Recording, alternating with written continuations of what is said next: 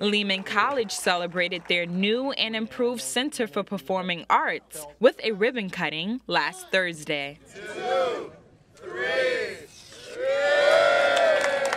The upgraded center improves the overall experience by bringing a new entrance, box office, seating, and also better accessibility for disabled persons and seniors. All of this was a part of a $15 million project that started in 2017. Executive Director of Lehman Center for the Performing Arts, Eva Bornstein, says she's thrilled about what the new center provides to Bronx residents, Lehman College students, and surrounding communities. We are so happy to see our beautiful center opening that looks like Lincoln Center. We're not only educating students, but we're also educating the entire community.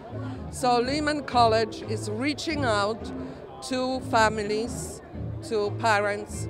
Bring your children. The Performing Arts Center is a part of Lehman College, and it's always been a key part for performing.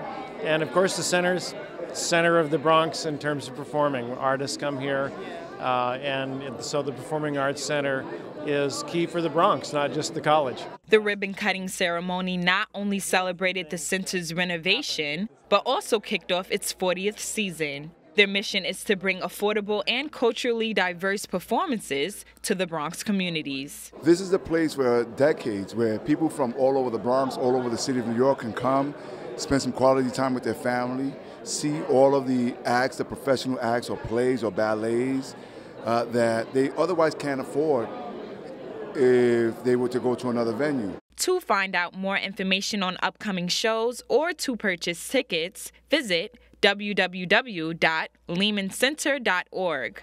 Reporting for BronxNet, Ashley Tiffany.